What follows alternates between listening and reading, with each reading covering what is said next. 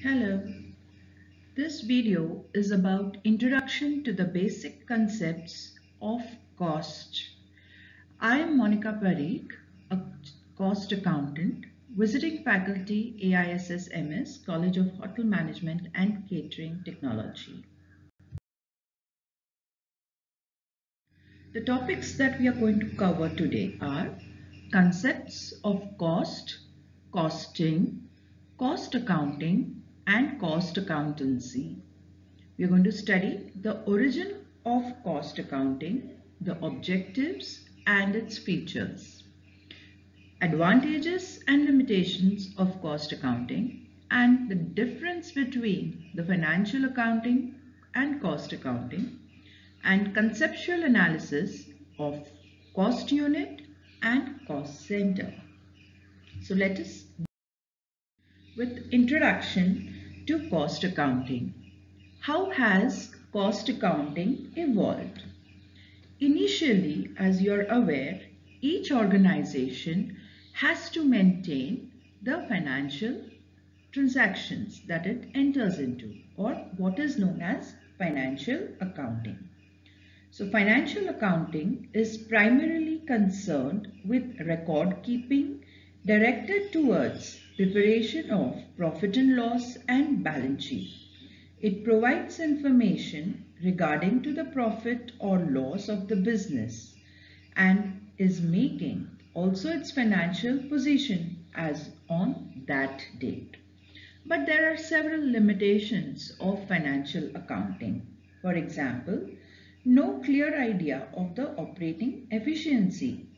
Financial accounting does not give a clear picture of the operating efficiency when prices are rising or decreasing on account of inflation or trade depression. The weakness is not spotted out in a collective result. The financial accounting discloses the profit or loss collectively for the whole business. If there is any weak link in the business or any particular area which is not earning you profits, this will not be highlighted or easily identifiable under financial accounting. Financial accounting is also not helpful in price fixation. There is no classification of expense in accounts. In financial accounting, there is no such system by which accounts are classified so as to give data regarding cost per department. Therefore, because of these limitations, cost accounting was introduced. Cost accounting is a branch of accounting and has been developed due to these limitations of financial accounting.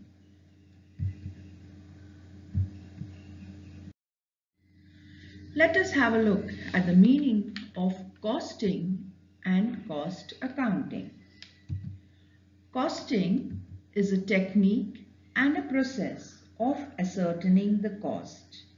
This technique consists of principles and rules which govern the procedure of ascertaining the cost of products and services.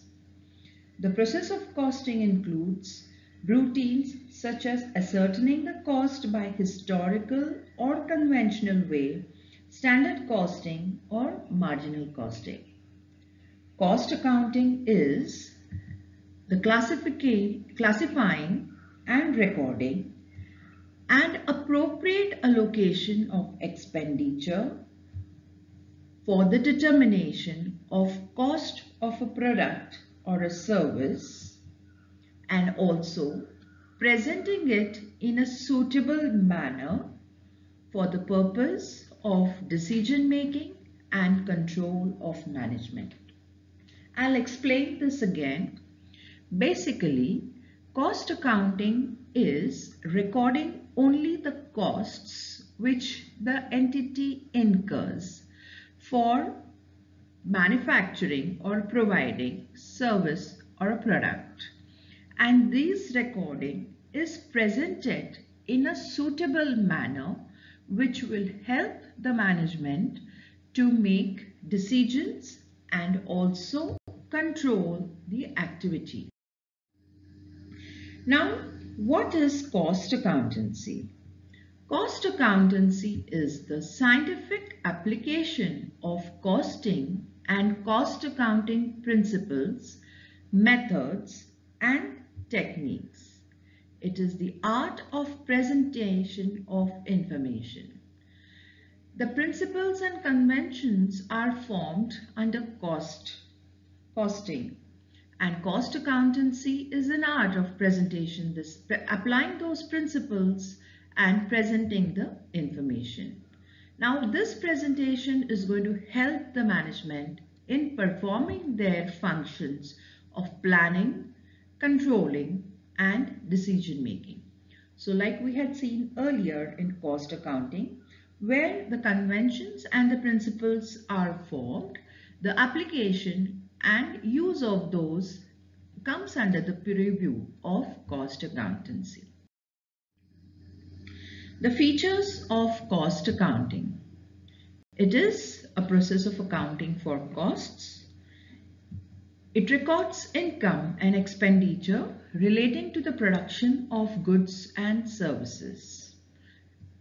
It provides data on which estimates can be prepared and quotations can be submitted.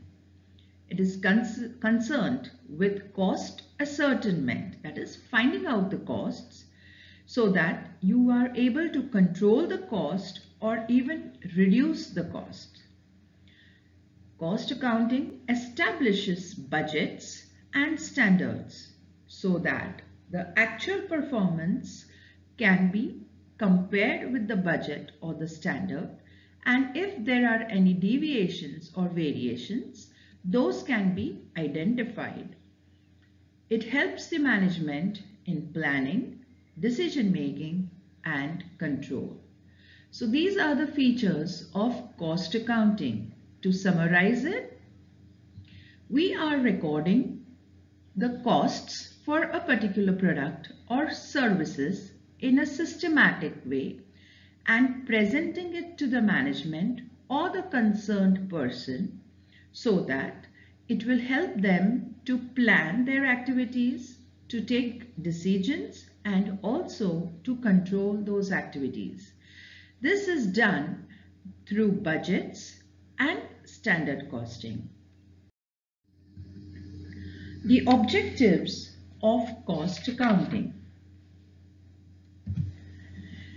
Again, it is basically the ascertainment and analysis of cost and income by product or service. So each product or a service that is provided by an organization, the cost for the same is ascertained and a detailed analysis of the cost is done. How is it done? It is done by collecting and using the cost data. So, collecting and using the cost data for the control purpose to have minimum cost along with quality, and making this cost data available to the management for decision making.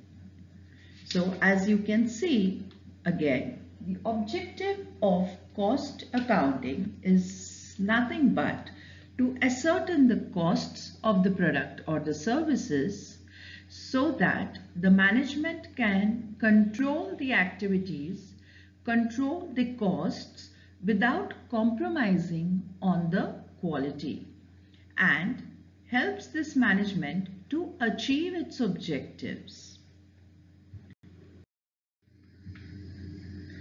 The advantages of cost accounting. It is very important to understand the advantages. The profitable and not profitable activities are identified.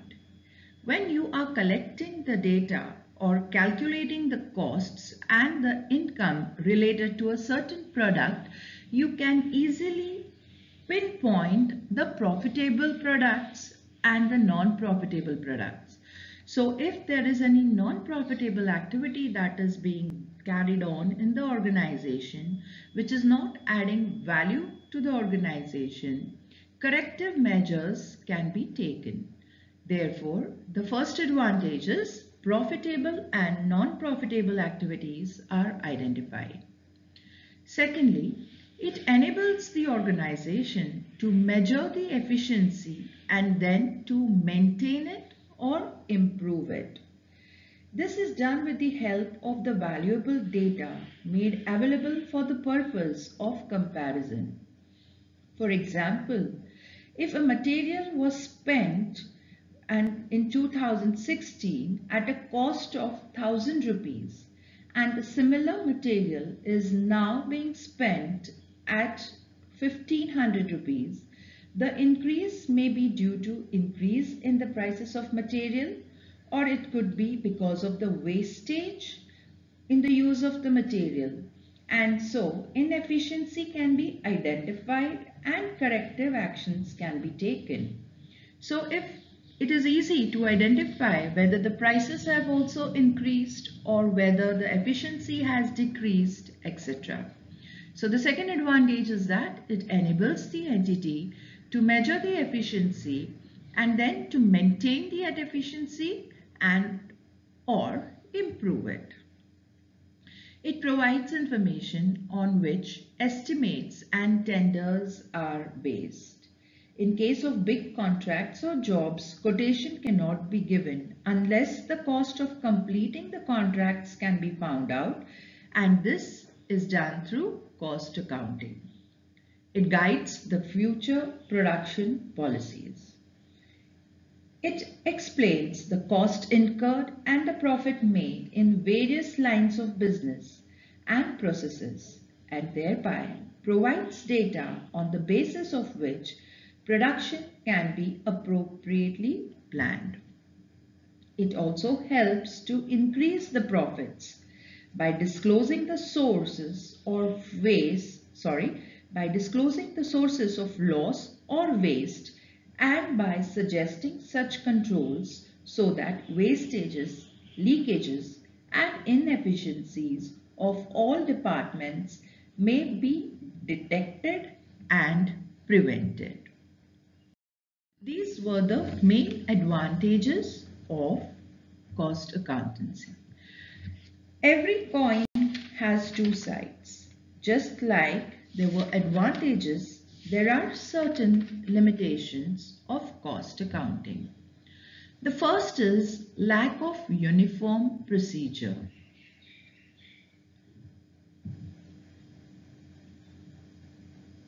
There are large number of conventions, estimates and flexible factors like classification of costs into various elements, but there are no fixed procedures or uniform procedures while applying the cost accounting. It is possible that two equally competent cost accountants may arrive at a different result from the same information. So this is one of the limitations of cost accounting. The second is that it is an expensive exercise. It is said that the cost involved in installing and working a cost system is out of all proportion to the benefits derived therefrom. It may be stated in this connection that a costing system must be profitable investment and should produce benefits which are more compared to the expenditure incurred in installing the cost accounting system. Especially for small organizations, the benefits derived could be much less as compared to the cost incurred in establishing or implementing the cost accounting system. Therefore, this happens to be the second limitation of cost accounting. But saying this, costing is an aid to management. We all know that The three main functions of management are planning, decision making, and controlling. So let's have a look at how costing can be an aid to management in planning. Planning is basically thinking in advance. That is, looking ahead and deciding in advance what to do now, how to do, when to do. In planning, management is concerned with laying down objectives and determining the course of actions to be followed and using several alternatives which are evaluated. Thus, planning is concerned with future activity and formulates budgets to meet the objectives of the organization. Costing helps this formulation of budgets when you are anticipating or estimating the costs that are likely to be incurred. The second important function of management is decision making.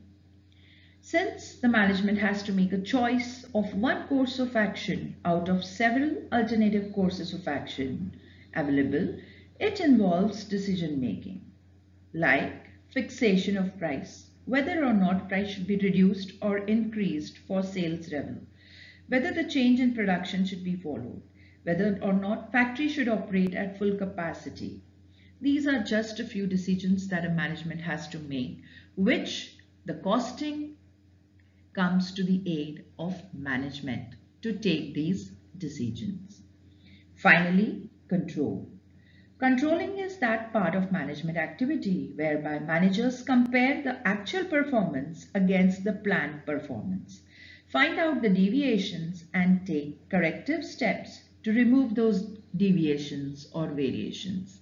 So costing will help you to measure the actual cost, compare it with the budget which you had done in planning, and if there is any difference, that is known as deviation or variation, it helps the management to take measures.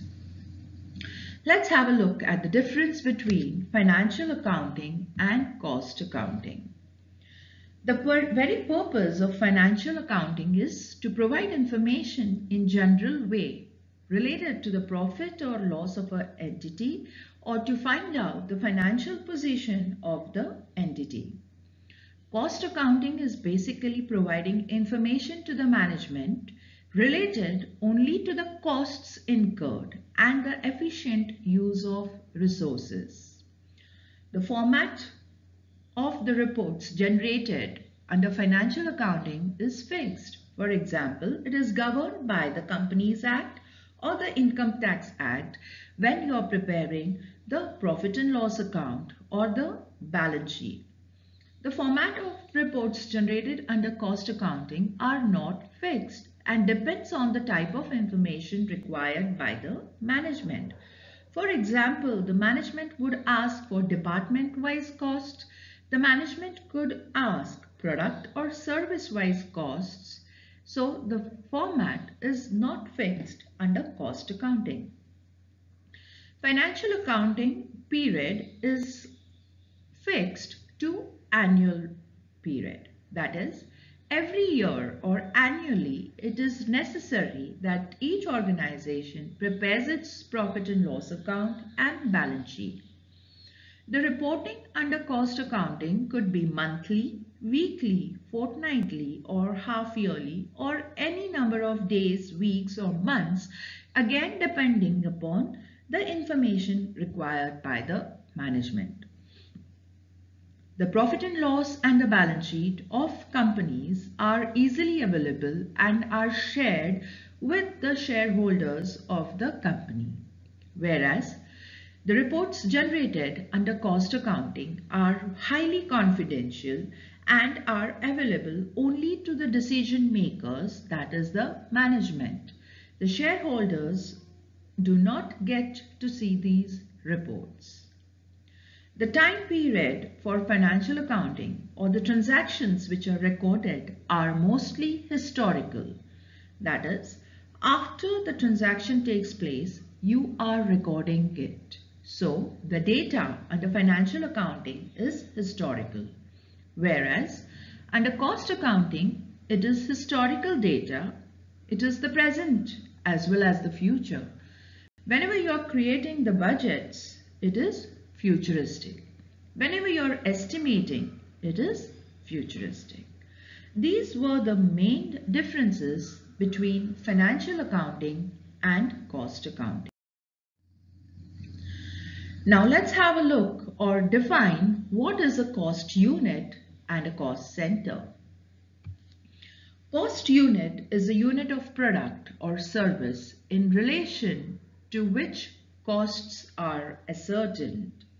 Example, the way in which you are measuring the cost is a cost unit.